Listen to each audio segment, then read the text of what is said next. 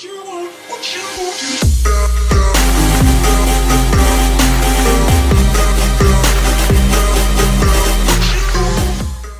and gentlemen, welcome to the People's Choice Podcast, episode 32. I'm here with the lovely author, Jamaica.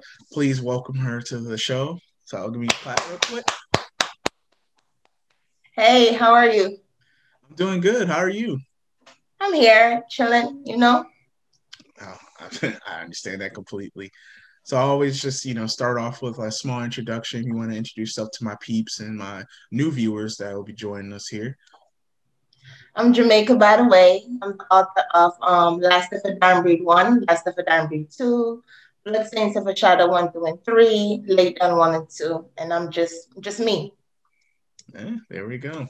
So where are you from? I was born and raised in Jamaica, West Indies. Okay. And what was that like growing up there? Growing up, it's different. It's way different than it is here in America. Like for real, like because I was raised in a farm. Like my grandparents raised me, my dad parents raised me. My grandfather will be 101 in December, and my grandma just turned 99. Congrats. Yes, thank you. Blessings. Definitely. So when did you realize you wanted to become an author? Whew. Long story short, we're gonna fast forward a whole lot because I'm pretty sure we're we gonna don't come have back. to. Well, we don't have to. We could go the long road. I love the journey. Love the journey. Yes. Interesting. Yeah. I got incarcerated on my second dope charge and started writing. I started writing because the dude that told on me wrote me a letter asking me to forgive him. So I was so angry and hurt, so I just started writing, pouring my feelings out, and it's just been that ever since. Mm-hmm. So did you ever forgive him? Because I know forgiveness is a hard thing to do. Forgiveness is a hard thing to do. Some days I feel like yes, and then some days I feel like no. So I'm not even quite sure, for real. But it's a stepping stone, Every day is just a different day. Got to look at life in a different setting. We all had a chance to tell. I choose not to, and it's just what it is, But forgiving I'm working on it. Yeah, it's not going to happen overnight. And I Definitely applaud not. you for just even acknowledging that and like, you know what, I'm working on it because there's some people out here that won't even, they're just, no, help, or they're like, yeah, but you're like, I'm working on it. I love the realness. Yeah, I'm not perfect. Like, definitely, I'm not perfect. Like, no one's perfect, We all done have mistakes, made flaws, everything, So it's just that was just a hard one. Like, that's like the worst one ever in my life. Like I actually had to went through if I don't know if you know or if you've been in a situation where like you ride with somebody to the point and like you feel like they your dog and you their dog, and then it's just like at the blink of an eye, it's just like, oh, I don't know that person no more. And in that situation, that was the case with him, but it's life. Definitely. And I know exactly what you're talking about. Like it's a hard pill to swallow, but once you like, I guess forgive is a great word, like we just talked about it. It's like, what's that word? I mean, what's that quote they always say? I forgive, but don't forget, something like that. Yeah. I went through that because I've dealt with much betrayal in my life. But I just gotta keep my mind focused that God got something else in store for me, and that's what keeps me going. Definitely makes us stronger, makes us better. Definitely. So, what do you think was the hardest part about becoming an author? The hardest part becoming an author was actually learning how to write from the heart or just writing just because you want to write. Mm-hmm. And in my case, like I can't relate to something if I haven't been through it. You know what I'm saying? So that was like the hardest thing because people's like, oh, don't say that. Like I get a whole lot of backlash from it now because people are like, dang, you put that in a book. Like, you weren't supposed to put that in a book, but it's a part of my life. I feel like I could do whatever I want. It's my story. You know what I'm saying? Exactly. Mm-hmm. So I feel like it's just that basically. People, a whole lot of people don't agree, and they're like, it's, it's like you got the ones that salute you, and then the haters. So Mm-hmm. it's just like, it's just what it is. But I really don't care. I'm at a point in my life, like, I don't care what anyone thinks. I'm just me. Either you can love me or you gonna hate me, and if you hate me, I really don't care. Mm. You know, I went through that same thing like actually this past September, because sometimes like we go through life just trying, like we don't even know it sometimes, but we try to really please a lot of different people, and we put other people before In front of ourselves. us, yeah, And once you reach that point though, where you're like, you know what, you're gonna love me for me, and I don't care, if you hate me, you hate me. That's your problem. And after switching that to have that mentality, now I'm really enjoying life more. Like I found that joy, and you're on your way to that too. oh, I've been there, man. Oh, Ever since oh. they opened up them gates, I'm there. I'm free. I don't let nothing stress me out. Like nothing. True. And to touch back on, I was talking about the hardest part, and you're saying people telling you shouldn't do this, that. It's like, how are you going to tell someone how to tell their story? Like, that's crazy to me. Like, I never understood Exactly. that. Yeah, but you know how people are. They're just people. True that. Now, you got 6 books out, right? Is that right? Last of the Danbury one, two, lay down on a two. That's what's that? Four, seven. 7. Okay. Yes. Plus, I 7. did a collab with all the people on the label, and that one is called "Come for Me Too." My Okay. section in it is "The House That Pussy Destroyed." People don't really know that, but I wrote that. Okay. So yeah. I'll make sure I try to put that in the video, because I like doing pop-ups and stuff too. So that's what's up. Yeah. So how long did it take you to write your first book? My first book, I actually wrote it in the county jail. And it didn't take me that long at all because I was on lockdown. I was a federal inmate. So they kind of like took me off from the regular pod. But it didn't take me, I want to say like 2 months. But with me traveling, like I had to go to one court, come back, and moving back and forth, it was just kind of hard. But like when I got settled all together, it was probably like 3 months. Like right when I got to the feds, I just got determined with it, put it all Mhm. together, and it was just like, bam. I self-published my very first book myself. Oh, congrats! Congrats on Yes, that. thank you. That's big, because I know a lot of authors that this one thing they like stress about. It's like, oh man, I gotta find a publisher. I gotta find a publisher. But you did, yourself. That's amazing Yeah, I for did your my first first book book. because it was like kind of crazy. My support system wasn't really that in prison for real. For real. When you get locked up, it's like out of sight, out of mind. Mm-hmm. Everybody say they're gonna write. Ain't nobody really gonna write. You know what I'm saying? So it Mm-hmm. was just kind of crazy. So yeah, I did that, and then I end up getting signed with Lockdown Publications. Cash Presents. Awesome. Congrats on that too. Yes, thank you. So, do you have a routine that you do, like when you start writing, or like do you like music in the background, or I hear like some authors, they like to drink wine or smoke or something, then they start flowing. Do you have like a routine you do, or do you just like, I just write? For real, like I'm really hoodish. Like it's very hard to take me at times. I feel most time like I'm too gangster with it. But at the same time, I am a lady. I kind of tone it down and stuff like that. But my music, yes, Boosie and Jeezy, yes, faithfully. Shout out to them.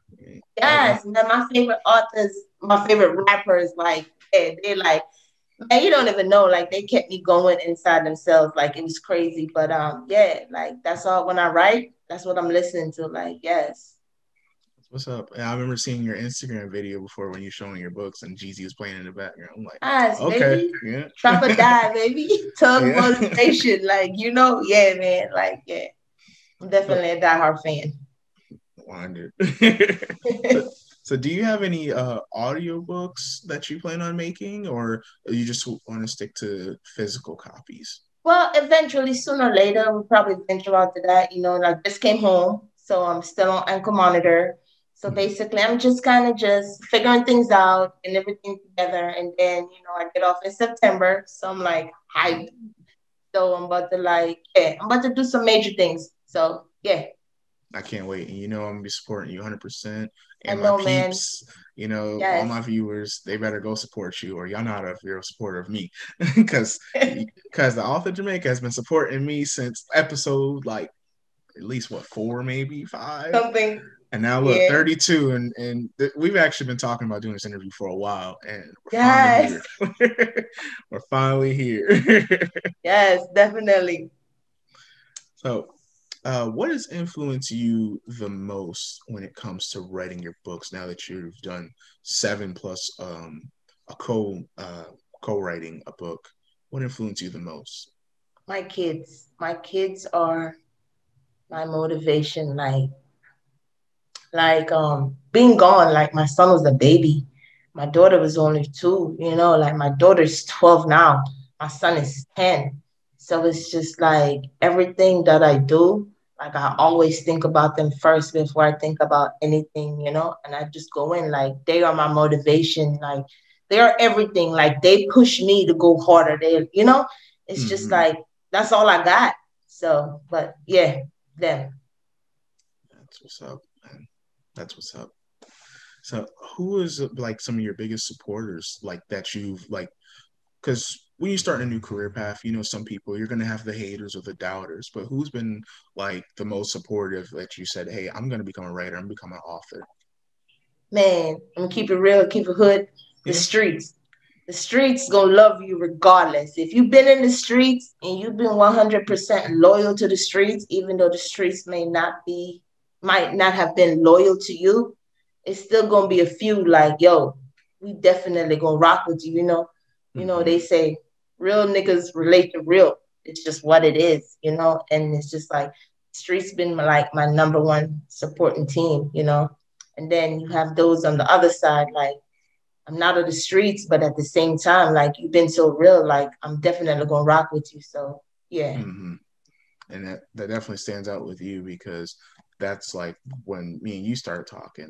Just I loved like your realness. Like you're as real as it comes, and that sticks out with me because especially being where I'm at currently is a lot of fakes. not to diss where I'm where Hey, I'm living. I want to one thing about it though, let me just clear it up. It's not just Uh-huh. fakes where you at. It's fakes everywhere. Like you'd be so surprised about who people are until Mm-hmm. like Yo Gotti said this one thing. He said, when a person show you their color or an action the first time, take it. Because that's who Mm-hmm. they are. Like, you know what I'm saying? That's who they are. Like, as Boosie say, trust nobody. You know what I'm saying? But Mm-hmm. sometimes in life, we let that door open and to the point that we trust people. But at the same time, the same people that we trust, not always loving us back and be loyal to us, they be the same ones that stab us. You know what I'm saying? But we learn from that though. So it's like you all end up getting taller, stronger, to the point that you don't even want to trust nobody. You know what I'm saying? So Mm-hmm. it's just life, you just gotta live and learn and just don't make your mistakes a habit. True that. That's 100% true. And one thing I've learned is like about life is just balance. Like it's a big balance, And especially like coming from the street life. I mean, like you said, trust is like a big thing, and it's hard to trust people. It's hard to trust, even like with my podcast. Like I got people reaching out with me. Oh, I want to do this. I want to be a partner with you. I'm like, this is my baby, man. Like, it's Yeah, hard for me to trust you with that. And that's right. same Like you with you with created you. you created this thing from the mud. You know what I'm Mm-hmm. saying? And as soon as you let somebody in and they see like you getting there, then that's when the jealousy starts. Like, you know what I'm saying? Mm-hmm. So me personally, take your time. Like, you don't really need nobody. Like, as long as you got those that you do have and you know they're never gonna cross you, you good. You 100. I'm riding with you. Thank you. And I'm riding with you too. I 100 already for know. real. So here's a question I came up with that I just I come up with some crazy questions sometimes. So knowing that you're an author, I was like, okay, if you had the opportunity to live anywhere in the world for a year, while writing a book that took place in the same setting, where would you choose and why? That took place in the same state that I'm writing the book. Yeah, same state or same setting. Um, See, I'm good with this one. I wouldn't really say you good with that. Like the Oh, street, come on. kind of the streets. Like It could I be anywhere started, in the world. I Anywhere. started hustling in Lynchburg, Virginia. Like that's like my home. Like you know what I'm saying. Even though I was born and raised in Jamaica and I grew up in New York, Mm-hmm. Lynchburg kind of just changed me. Like I was so timid, but now I'm so raw. It's just like whatever. So yeah, VA stand up the Berg, man. I love the Berg. Berg will always be my home. Like that's my home right here. So yeah, VA. Shout out to VA. Shout out to the Lynchburg, Virginia. So, what advice would you give to inspiring writers? Just don't give up. Like don't give up. Let motivation and determination just carry you. Like, doesn't matter. It may feel like you don't want to keep writing, but keep writing. Like, I try my best to like write at least 2 pages. I try. You know what I'm saying? But then there's nights when I could write like 5 chapters. You know what I'm saying? But I figure it like this: like, if you could write a page a day, it's 30 days in a month. That's 30 pages. A book is like probably 220, 225. You know what I'm saying? So just imagine that, like, you know what I'm saying? But yeah, don't fall asleep on your dream. Like it's your dream, it's your hope, it's your dedication that you put out there. That's what you're gonna get back. So just aim for it. The sky is just a view. That's it. True that. So true. I love your answers, by the way. You're doing a really good job. I know you said you had 2 interviews before, but you're natural at this. I'm so over you. So, where do you see yourself in the future, God willing? In the future, God willing, Um, you know what though? I used to always think about the future, like where do I see myself years from now, stuff like that. Now Mm-hmm. I'm just living day by day. I've learned to appreciate the simple things of life. Like I've never been a materialistic person, female anyway. Like I've never been into all that other stuff. One thing I do love is cars. Like I'm an old school, all the way to the core girl. You know what I'm saying? But it's the simple things for me, like the simple things. Looking outside of the stars, like, just going for a walk, taking in the scenery, just enjoying life. So Mm-hmm. years from now, I'm not quite sure. I'm just living day by day, giving thanks I'm alive because, most people don't make it to even Amen. see another day or their age or, it's crazy. So day by day for me. Amen to that. And you say you're a car person. What's your favorite type of car? Man, I had a 1973 Buick Centurion sitting on 26s. I'm thinking like, Ooh. I was like the first girl to even do it in VA for real, for real. It was That's black, all. green, and yellow. I'm probably going to send you a picture of that too, so you can You see got that. you got to. I'm gonna put it in the video so Oh, all my viewers can send see them it. more, send them more. I got you. I definitely got you. I'm definitely doing that. All right. But I got a few more questions I want to ask before we wrap up here. So I've been asking these questions lately. These are like my staple questions. One is, what is a hidden talent that your friends, fans, or family may not even know about you? A hidden talent Mm-hmm. that they don't even know about me. Like I'm Mm-hmm. a beast in the kitchen. Like the All kitchen right. is like What's your go-to meal that you know I can master at like that? Man, I can master anything. That's the thing about me, though. I Okay. can master Master anything. Chef. Like, Okay. yeah, I'm a master chef for it. Like, you put it there, like I'm gonna put it together for you. Like, I'm gonna give it to you, like that. You know what I'm saying? Yeah. I love to dance. So Okay. yeah. So this is that. So Master Chef and dancing. All right, so I'm gonna pull up. I want baked macaroni and cheese. I want some deep fried like chicken breast and a couple some cornbread. Let me throw some other. I know you can do it all. I just want some good soul Hey, food. hey, you get my cooking, you might fall in love. We ain't go for that. Hey, okay. So My next question, I ask this to all my guests. What is your favorite quote that you lean on, either during the good times or the bad times? Loyalty is a must. Debt before dishonor. And real recognize real. I got three. So you say it one more time for me. Loyalty is a must. Debt before dishonor. And real recognize real. Definitely, definitely. I love those right there. Yes. So where can all my peeps and new viewers find you at on social media and find your books at? You can find me at the Author Jamaica. You can hit the follow or send me a friend request. Like my friend request level going up, so like people don't get my 5,000 mark. We need to do something about that. You got to create a second page, right? Something like that. So yeah, but the Author Jamaica on Facebook, on IG, the Author Jamaica, Snap, the Author Jamaica, or Julian J9815, and you can get your books from me or Amazon.com or Lockdown Publications.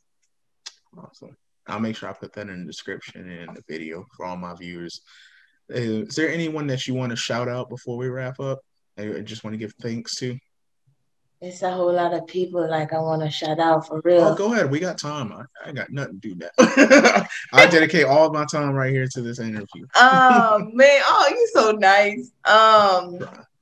God, for real, like God's been with me through it all. Like it's been nights when I ain't had nobody to call on, you know what I'm saying? But it's like his telephone line is always open, you know what I'm saying? So Amen. Yes, to my grandparents, they did a great job raising me, even though I turned out to be hell. You know what I'm saying? My daddy, like I love my dad with all my heart. Like my dad, man, my dad is like my best friend, you know what I'm saying? So my dad, my kids are in my heart. Like I love them, to me and to Maine. You know, hope they ever see this, you know, y'all my world, know that. Just everybody for real. VA, New York. I'm in Maryland now. So I'm just here, you know. You, of course, like I know we talked about this for like months, right? Months, yeah, at least 2 or 3 months, yeah. I don't schedule like what, twice and screw you up. Yeah, it's all right. I know how it is. You know, I'm a very understanding person. Thank you. Like you never once said like, nah, I ain't gonna do, you know what I'm saying? But yeah, just thank you for just giving me a chance for real. Open up your door, arms wide open, you know, and then I done crawled right in. So.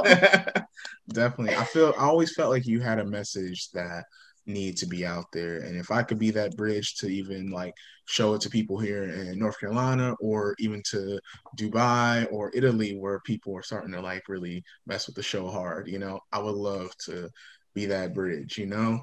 Yeah. All my friends, like y'all know who y'all are. Y'all know the bond. Like I can't, it's like, you know, they say like this, like if you say one person name and you miss one, it's like you created an enemy for a lifetime. You know what I'm saying? So I'm just gonna do it like this from A to Z.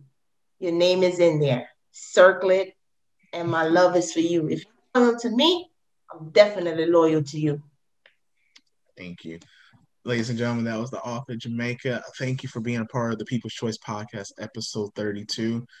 I can't wait to see what God has in store for you. I can see your future being extremely bright. You know, you got my support, and my peeps is going to support you as well. Of course. Thank you, guys. I just want to tell you thank you again for just having me. It's been nothing but a blessing, a pleasure, and I feel at home. Hey, thank you. See, I always try to make my guests comfortable. Wasn't so bad, was it? Nah. Maybe we could do it again at like 62 or something. Hey, you're always welcome on the show whenever you want to come back. Thank you. You don't even got to be an episode. We could just chop it up. You know what I'm saying? Exactly. You know, I'm coming to Maryland and make sure I get some of that master chef skills. You know what I'm saying? I'm telling you, you come down here for a plate. The look says it all. All the Jamaica, everybody. Thank you. Thank you. Alrighty.